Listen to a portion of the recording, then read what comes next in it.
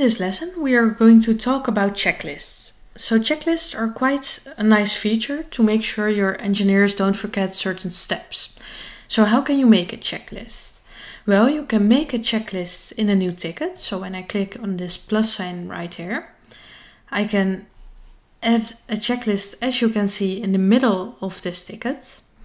And I can add a new checklist item if I want to just make my own checklist right now in this ticket. Or I can add from library if I want to use a pre-made checklist. So for example, if I want a SaaS customer onboarding, I can just use this checklist and I can preview which steps are in this checklist, or if I might want to use another checklist like this one.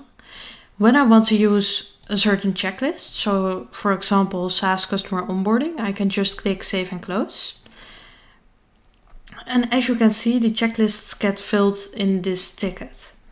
So where can you save and edit checklists?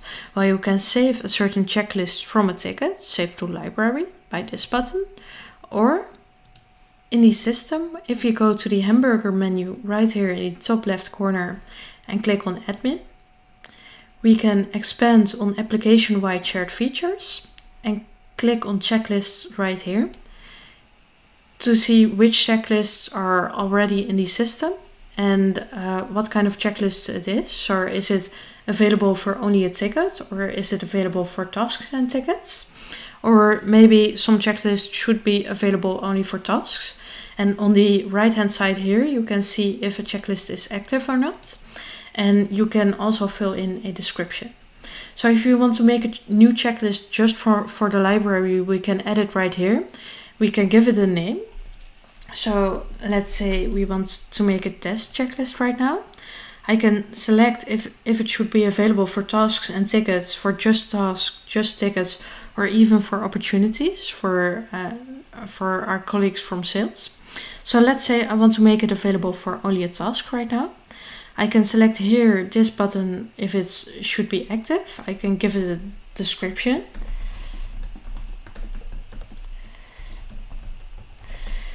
And I can add checklist items right here. So I will say test 1. I can click on this button to add another checklist item. So let's say test 2. And I can also use this hamburger menu to add an item below or above. So if I want to add an item above, I can just say test 1.5. And I can also copy one. So if I copy this one, you will see it's test 2 and it says copy right here. And you can also associate a checklist item with a knowledge base article, which is quite handy. So if you have something in the knowledge base, like right here, I might want to select an article.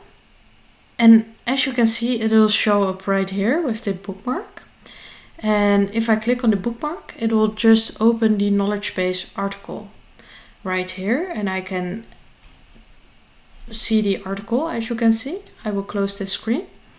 And if I check this, this important box right here, it means there will be an exclamation mark behind the checklist, and we can set widgets to see which tickets were open or were closed with the important mark on.